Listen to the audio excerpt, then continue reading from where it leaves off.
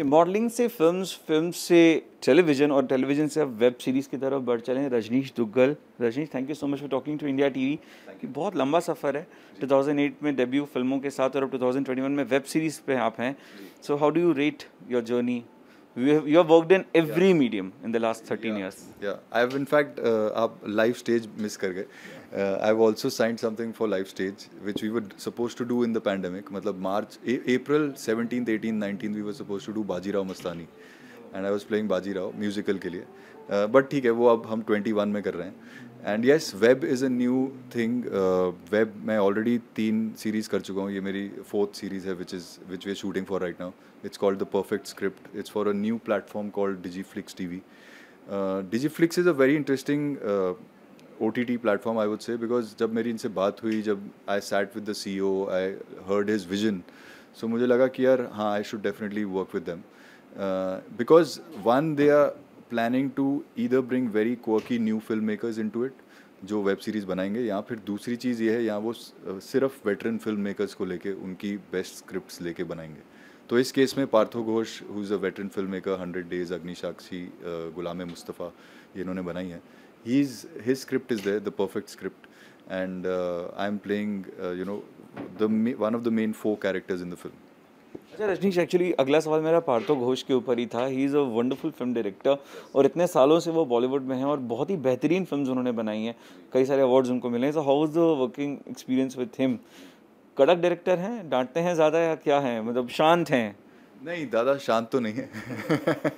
But दादा का एक अपना स्टाइल है. आई वुड से कि he is a typical, he is one of those slightly, जो एक तो बंगालीज जनरली उनका हिंदी अच्छा नहीं होता है, मतलब वो आ और ई में फ़र्क होता ही है. एंड ही इज़ लाउड, ऐसा नहीं है कि ही इज़ नॉट. तो दादा डांटते भी हैं, but I think he is always right on the script. His mind is through out on the script. I have never seen him कि सेट पे बैठे हुए गप्पे लड़ा रहे हैं या टाइम वेस्ट हो रहा है. तो दादा उस केस में is very focused. With me, we got along really well. We are still shooting, so we've had a great experience. Because a lot of times when I have questions, most of the times, तो दादा somehow then turns and वो उनके पास उसका answer वो होता है या फिर हम निकालते हैं. तो he's discussion point of view से he's also very open. He's adaptive. तो which is I think good, because कई बार कोई भी creative इंसान एक point पे block हो सकता है. मतलब उसका माइंड कई बार ब्लॉक हो सकता है आपका कि नहीं ऐसे ही होगा. तो बट कई बार he is very open to taking out ways in it also, कि हाँ यार इसको वरना ऐसे करते हैं, आप बताओ कैसे करेंगे. तो फिर तो that ways it's good. I like it. Rajneesh, सारे प्लेटफॉर्म्स पे आप काम कर चुके हैं, film, modelling, television, web, and आपने जैसा बताया कि स्टेज पे भी आप एक म्यूजिकल कर रहे हैं. सो सबसे टफ मीडियम कौन सा रहा है इन सभी मीडियम्स में?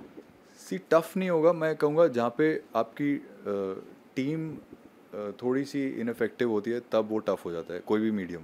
मतलब if the team is good, team is all in sync एक प्रोजेक्ट की तरफ, कि सबका माइंड वही है, तब वो कोई भी मीडियम हो वो आसान हो जाता है. क्योंकि सी ऑब्वियसली आपके होमवर्क के अंदर वो that is part of your hard work. मतलब वो तकलीफ़ें तो आएंगी लेकिन वो इंटरनल हैं, वो कम है. इससे ज़्यादा होती है जब बाकी की चीज़ें आपको दिख रही होती हैं कि यार वो यहाँ पे सही नहीं हो रहा है.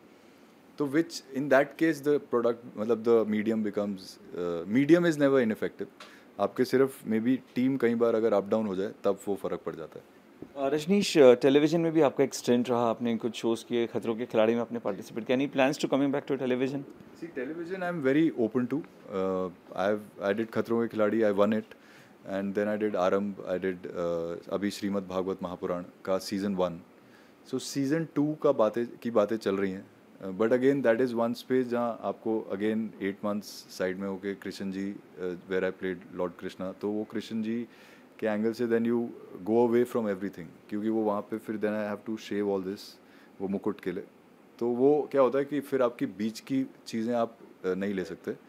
सो I am still debating on it, but I might, because I have a lot of fan mails from that side कि I did it for a reason also. I did it क्योंकि मेरे मम्मी पापा दोनों जो हैं Vrindavan move हो चुके थे.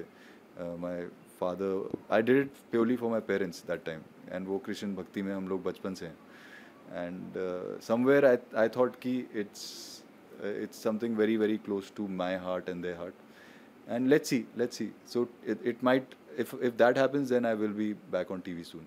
मैं आपसे एक्चुअली टेलीविजन के क्वेश्चन इसलिए पूछ रहा हूँ बिकॉज मैं खुद पर्सनली टेलीविजन कवर करता हूँ और हमारे पास बहुत सारे ऐसे फैन मेल्स आते हैं, स्पेशली व्हेन यू वॉन खतरों के खिलाड़ी, तो उसके बाद बहुत सारे फैन मेल्स थे कि रजनीश कोई प्रॉपर सोप ऑपरा सास बहू ड्रामा करेंगे क्या, इसके लिए ओपन हैं आप? I am open for it provided obviously interesting script हो, तो मैं डेफिनेटली मतलब कुछ चीज़ ऐसी अगर आती है तो मैं उसके लिए ओपन हूँ। मेरे को कोई बाइंडेशन नहीं है कि मैं टीवी नहीं करूँगा या मैं मतलब नॉन स्टॉप वो नहीं करूँगा या वेब करूँगा और ये नहीं करूँगा।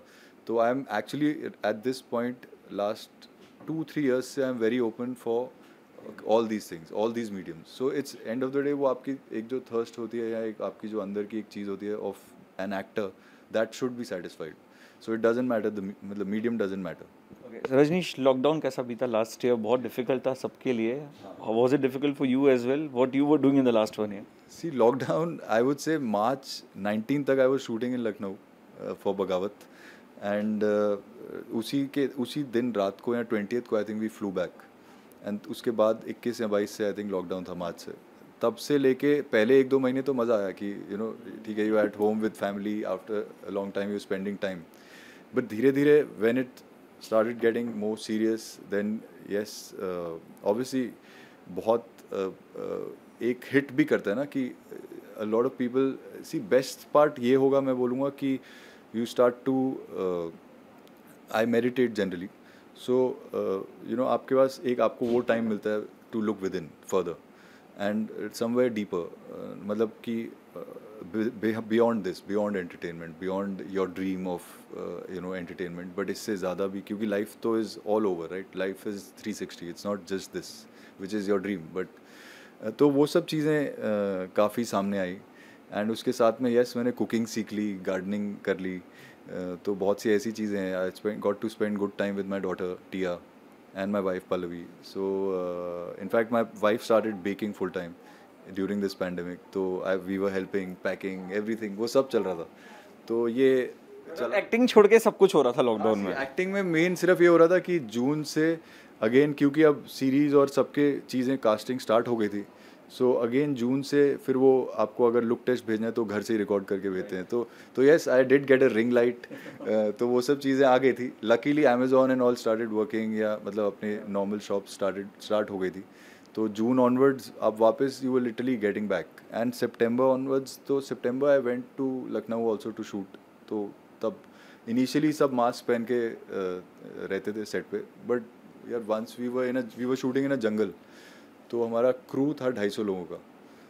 तो आफ्टर 10 days सबके मास्क वास्क सब उतर गए, क्योंकि सबको था कि अब इसी कंपाउंड में हम लोग, देयर इज, जिसको होना है या तो साथ में होगा या फिर नहीं होगा, या टच वुड किसी को भी नहीं हुआ। या रजनीश, लास्टली अपने सभी फैंस के लिए एक मैसेज मैं चाहूँगा आप ज़रूर दें हमारे ज़रिए।